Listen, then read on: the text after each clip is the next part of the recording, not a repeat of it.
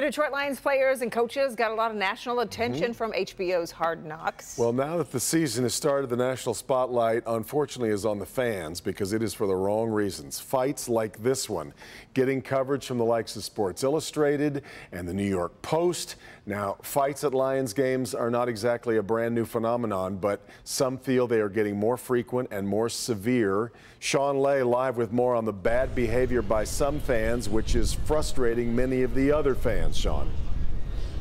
That's a good way of putting it. Talked to Philadelphia media today. They're talking about the fights that happened right outside of Ford Field as well. Detroit, it's the talk of the town. We all know what happened here Sunday inside, that almost victory by the Lions. They were close, but then the fights right here, right outside the front gates here, getting so much attention here, so violent, these fights kind of ramping up. We're talking to people, even a season ticket holder, he says he's had enough of the fights. He's turning his tickets in.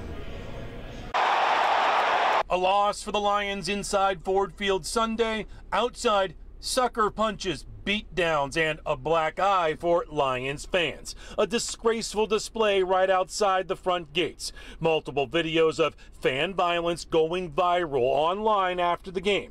Nick Stewart and his wife were at Sunday's game to enjoy the game. Oh yeah, I screamed the whole time, lost my voice. It was a fun time. But it's fan fights that has him coming up with his own game day game plan to avoid them and protect his wife. Society is pretty violent these days. We know fans fighting is nothing new. We're seeing more of them as people video them and post them to social media. We showed yesterday's fights to Bob Smith of Auburn Hills. Let's see if you can see this.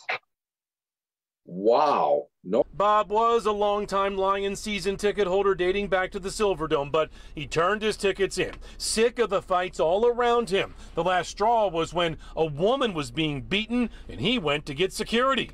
Already, but we got up and left and we just said we're never going back. It's ridiculous. Smith points out it's not all football fans. He says a fight broke out inside the Fox Theater recently at a Mannheim Steamroller show. When you start seeing fights in a Mannheim Steamroller concert, there's a problem.